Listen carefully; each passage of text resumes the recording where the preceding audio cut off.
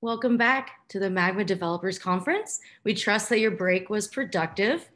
Next up, we have Augustine Phillips and Allaukik Abhishek from ARM to talk to us about porting Magma to the ARM ecosystem. Augustine is a segment marketing director responsible for edge compute strategy and go-to-market for ARM's infrastructure line of business. He is a keen observer of the decision-making process and proponent of disruptive open source projects. Joining Augustine is Allaukik Abhishek, principal engineer responsible for solutions in carrier and networking domain from ARM's infrastructure line of business.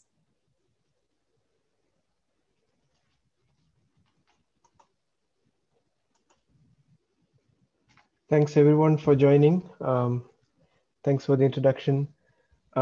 So in this session, we will go through quickly some of the overview of how ARM is part of the Magma project. And we are extremely excited and honored to be part of the co-founding team for the Magma project under the Linux Foundation. So at the start, right, we will talk a bit about how ARM is involved. ARM is a slightly different company, right? You would know ARM is essentially a technology provider, an ecosystem company. And then we'll talk through how our engagements would look like. And from there, we'll move on to our current efforts on enabling Magma on the ARM architecture. We'll talk about the status and some of the planned next steps. And in conclusion, we'll talk about some of the recommendations. So as we see the ecosystem picking up more and more ARM-based devices, there are some things that we would recommend the customers to look out for as we think through designing these systems. Okay. So here as ARM, right, we have a pretty broad view of the edge computing space. ARM has technology that spans sensors, actuators, all the way from IoT endpoints through to various different aggregation points along the compute spectrum into the core data center. Now, if we look at some of the traditional areas where ARM footprint has already been, all the way from 2G now into 5G. If you look at the RAN side of the infrastructure, multiple generations have been supported by compute footprint that is based on the ARM architecture. Now, as we see core network technologies now becoming more and more distributed and open and becoming edge ready, that's where some of the best practices that span these different edge compute zones sort of come into picture. As ARM, we are pretty confident that the broad ecosystem that is out there has the right sized compute in terms of silicon and software and accelerator and power and performance and cost that the ARM ecosystem can provide. So the question then becomes how, as we see more and more cloud native workloads coming into the edge, how can we make the experience of working with all these different heterogeneous hardware as seamless as possible? So in here, if you look at the various aggregation points, right, we see instead of us adding into the definition of edge, we instead try to understand as best as possible our partners' views of the edge. So if it's a hyperscale cloud view of the edge or a telco view of the edge, which is increasingly having a lot in common. We look at enterprise networking players view of the edge, what some of the companies there are doing behind through initiatives like intent-based networks. We try to understand what's going on in the industrial and industry 4.0 platforms where we see more and more workload optimized, somewhat hardware aware type designs, increasingly being asked to host more rich workloads. So through this evolution, we see there is this the need for diverse and optimized hardware at the edge. But then, it doesn't lend itself very well to that, almost like a cookie cutter scaled solution that has made cloud computing very successful. So how do you merge these languages of cloud native experiences and diverse hardware and then quickly get to where you need to, which is the application layer software. So that's one of the key priorities for the ARM ecosystem at the infrastructure and the IoT edge. So if we look at this landscape, broadly speaking, right, we are able to come up with a generic architecture of a cloud native edge device. And these are, of course, network connected. They are remotely managed and they need to be upgradable all the way from firmware on up. And increasingly, whether it is far edge or near edge, they're running more and more general purpose operating systems. And it's virtualized or it's capable of being virtualized in some manner, whether it is VM based or containers based. And earlier features like hardware-based roots of trust were nice to have, but now with features like multi-tenancy or identity provisioning, being able to host diverse workloads on the same platforms at the edge, having a hardware-based root of trust in all these devices, in Magma's case, for instance, on the different classes of access gateways, is becoming essential, almost table stakes. Now, increasingly, these functions that these devices are hosting are becoming software defined, right? Given that, right, so that's why we created initiatives called Project Cassini, which is essentially an open, completely open initiative backed with open source reference code to drive, standards-based design approaches and experiences for all manners of platforms at the edge. So Project Cassini operates across three vectors, where it promotes standards-based approach for platform design. Similarly, for security, we have initiatives and certification programs across these vectors that, when we talk to ODMs or OEMs who build their own boxes, or when we talk to system integrators responding to RFIs and RFQs, things to look out for that can save significant amount of design time, support time, custom engineering burden if some of these best practices are followed. So we work very closely with all of our silicon partners. We remain completely neutral across all our partner base and with our ODMs and the OEMs to ensure that the platforms that they roll out for the edge are built on best practices. We won't have time to go into the details of all of these vectors in this session today, but in the next, in this one slide here, how are we envisioning these kind of behaviors to affect end stacks like Magma, cloud native stacks on the edge, such as Magma. So for instance, imagine you're responding to, you're a system integrator responding to an RFI, and you have a host of hardware that you need to pick and choose from. At the edge, one of the key elements is the security concerns for these devices. So, and you will see different kinds of security implementations come to a head at the edge. So you might be responding to an IT department's RFQ, which mandates TPM based accesses. You might be looking at somebody more from the OT side, which might have a trust zone or a secure element based requirement.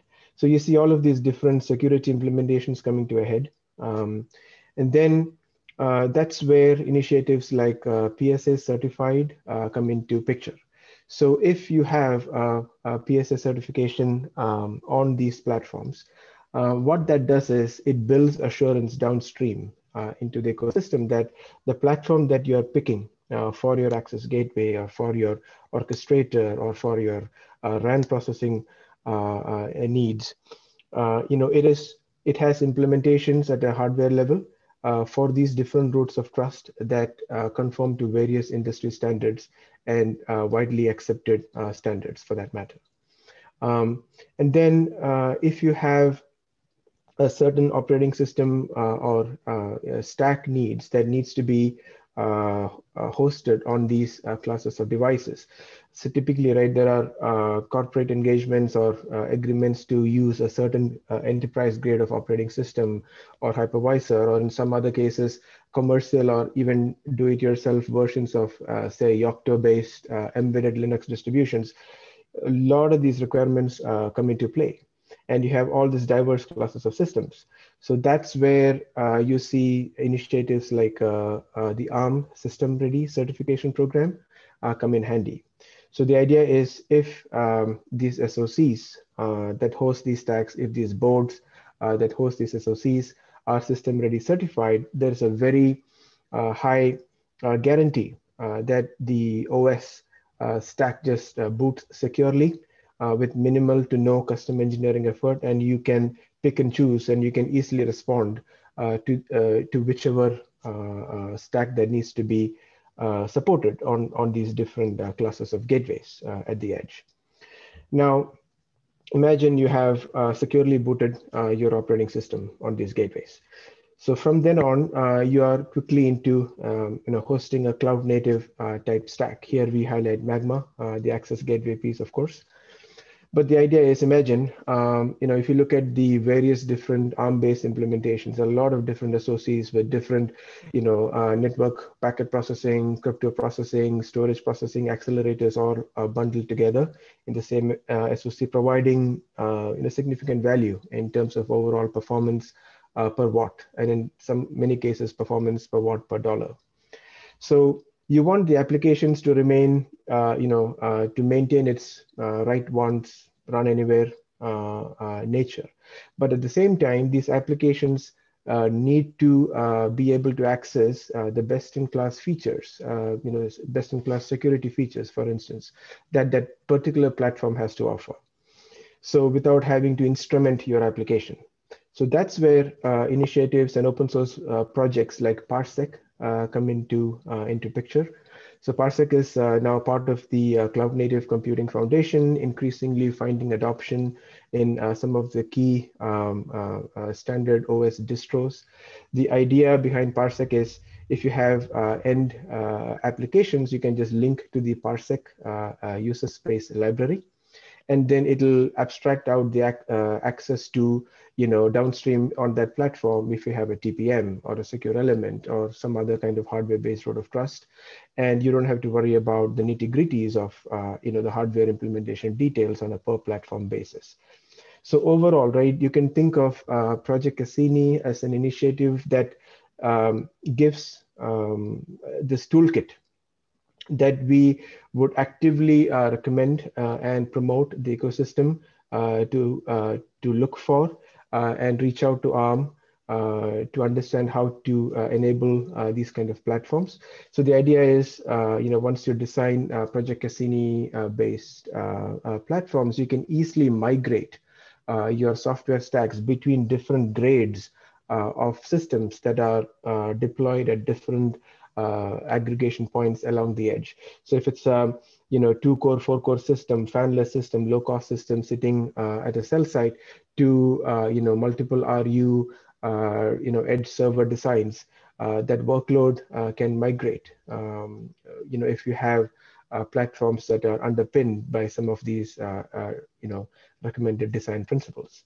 So we wanted to mention that, and this as ARM begins to collaborate closely with the Magma team, and during the course of this year, you will see a lot more of these Project Cassini type platforms that are broadly available for the ecosystem to choose from and to select from and to design in based on your needs, for Magma performance requirements.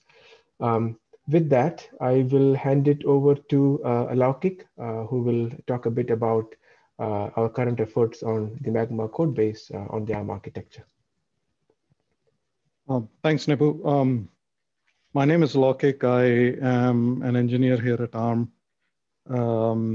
So the short, rather uninteresting sort of summary would be that, all the Magma services are coming up on ARM, and keep an eye on the main line while we work together with the gatekeepers to upstream it.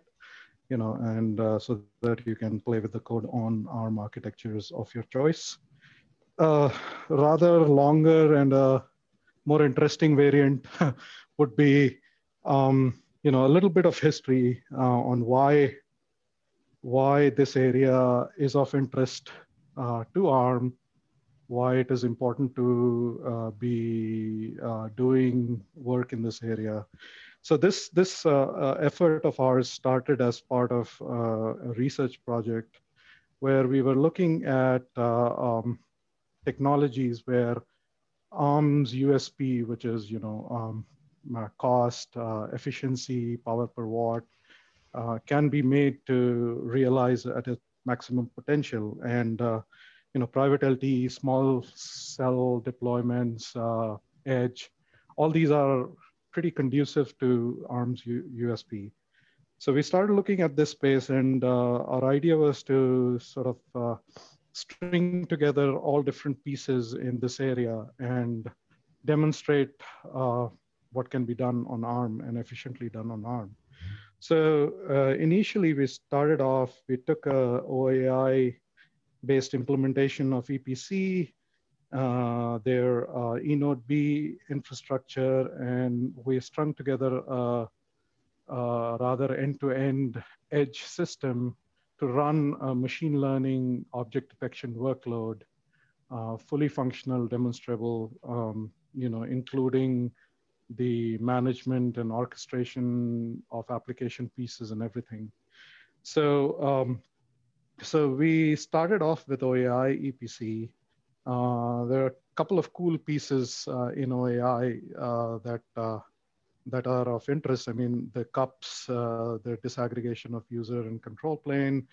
Although we would have loved to have multi-SP gateway use support for really demonstrating breakouts at different places, but I think the community was working towards that. So we simulated sort of an edge scenario with a breakaway SP gateway U from the EPC. In this case, the EPC was running on a solid run ARM-based LX2160 hardware, and we had another same platform running the SP Gateway U. This whole system is connected to USRP-based SDR. We had a ZTE dongle with SIM card, capturing videos from a UE perspective, making a full connect on ARM platform, sending the video all the way up to the edge, and the edge then, in this case, we had implemented two kinds of edges. One is a more AWS Graviton ARM instance-based far edge that we call, or a data center edge. And we also had, which is not shown in the picture, is about like a near edge, which is a smaller platform, which was, again, we reused the LX2160 device. The idea was that can we run this ML workload using the OAI EPC running on ARM, using the edge gateways running on ARM, and demonstrate our ML flow. And we were able to demo it. We have a POC working. So while doing so, I think what we have done is we started talking to Magma team about graduating to a more production-like environment. And we already know from today's announcement that this whole OAI and multiple efforts are getting subsumed under Magma. So that is the sort of the future or the next step to go. So in this process, we started working with the Magma team to bring the whole Magma AGW on the same device. And that is where our effort with Magma started. Nebu, next slide. Thanks. So where we are at the moment. Again, I think the developers will appreciate this. There were initially a lot of complexity in getting this to work on ARM. Not really because of the support. It's because initial versions of the AGW is Debian supported. We had issues for Debian support on some of the platforms of choice. We were implementing that on Ubuntu-based platforms, so migrating those all to Ubuntu and trying it out.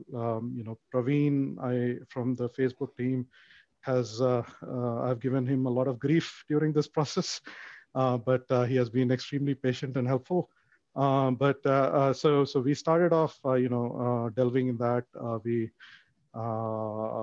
With the Facebook team and the Magma team's help, Shadi's and Amar's, we have been able to get the Ubuntu version and lately even the Debian version working on the LX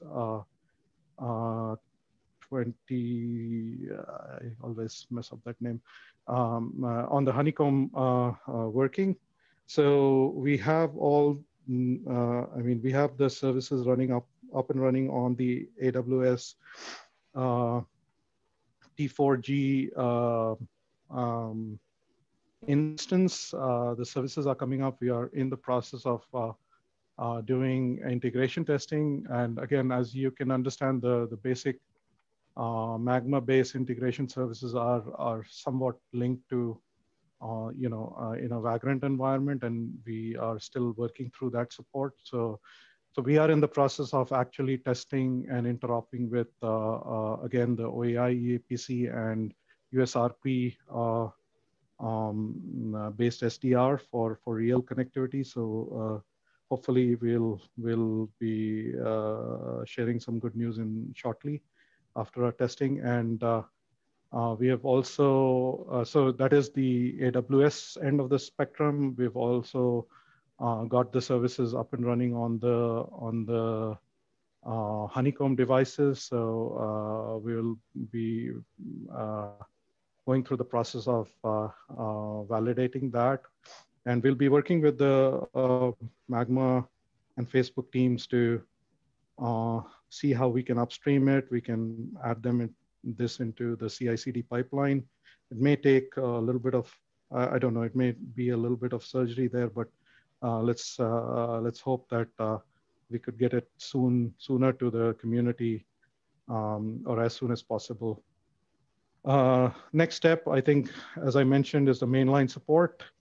And you will also see there is some effort that Nebu and the Magma team is working towards enabling different classes of platform as a reference board for the community to choose from, ARM-based, so that you have more choice with respect to your scale and need.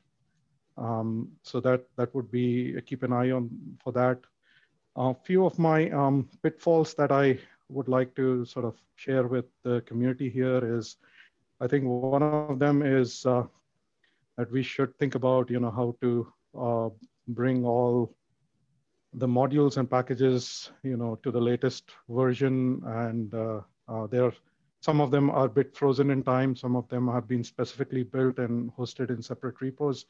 It gives a little bit of grief when you're trying to do a multi-arc support. We would also have to sort of relook into the test harness, a little bit, maybe work with the team there to see how we could enable if there is no Vagrant base or if that is delayed. And of course, I mean, if more and more open source, open community supported packages as opposed to specifically built ones, I think that would really help in accelerating any new architecture or having multi-arc support in Magma. So, as a developer, I felt that, there's definitely a need to revisit that area or at least think about it, my 2 cents. And again, I really want to sort of thank Praveen, Shadi, Amar for their help and their patience, of course, for answering my dumb questions. Specifically Praveen, who has been working with the Ubuntu support, and he gave a lot of pointers.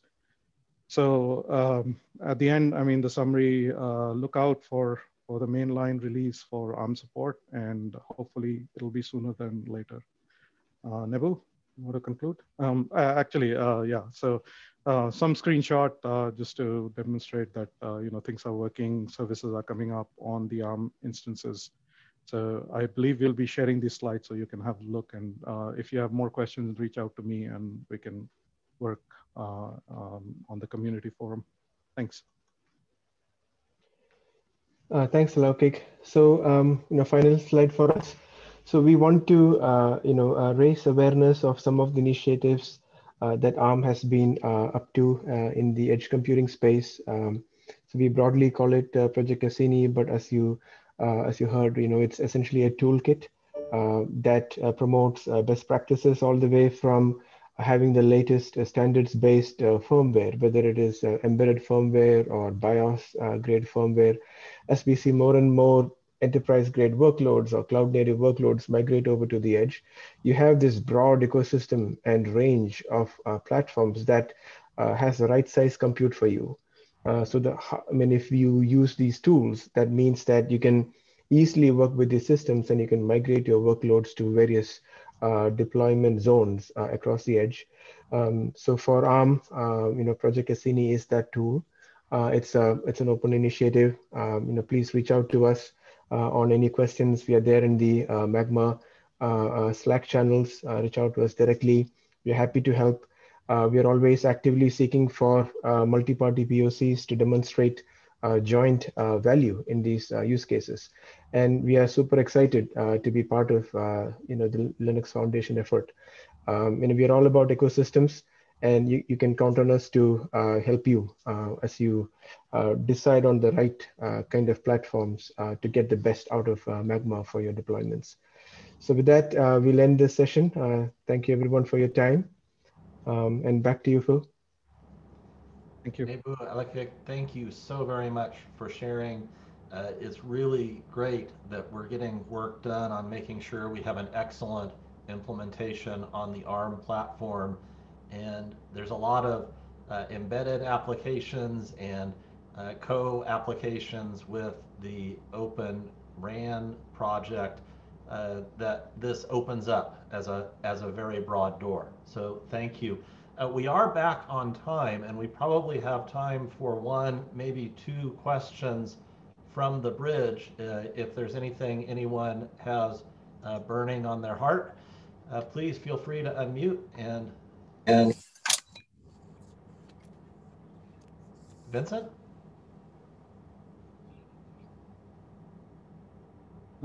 I can read through. There are some questions on the chat. So we are master-based, latest from the master branch. We have been developing there. OAI RAN support, good question. 6 months ago, I had looked into that briefly, but for strategic reasons, we had not implemented it. I mean, we focused on EPC rather than RAN, but we can discuss, Louis, we can discuss about that. It was, as I said, it was an interesting area to delve into. We would need some support. I tried that briefly, and then I just left it. So yeah, do reach out to me. If you want, if we can collaborate on that, it would be great. Yeah, question here. Sure. Prakash here. My question to you is OAI, you have a fork, which is what Magma was. So which one are we talking about here, OAI or Magma? No, the work. So our initial work was on OAI EPC based, right? So, but for the purposes of this call, I think we are on Magma's master branch for our porting work on ARM. So we have already made OAI work on ARM. That was a couple of months ago. We are making the Magma master branch working on ARM now. Thank you. Thank you, gentlemen. Unfortunately, that's all the time. And with as with the other presentations, we'll take the remaining questions off the bridge and get back to you with answers from our speaker.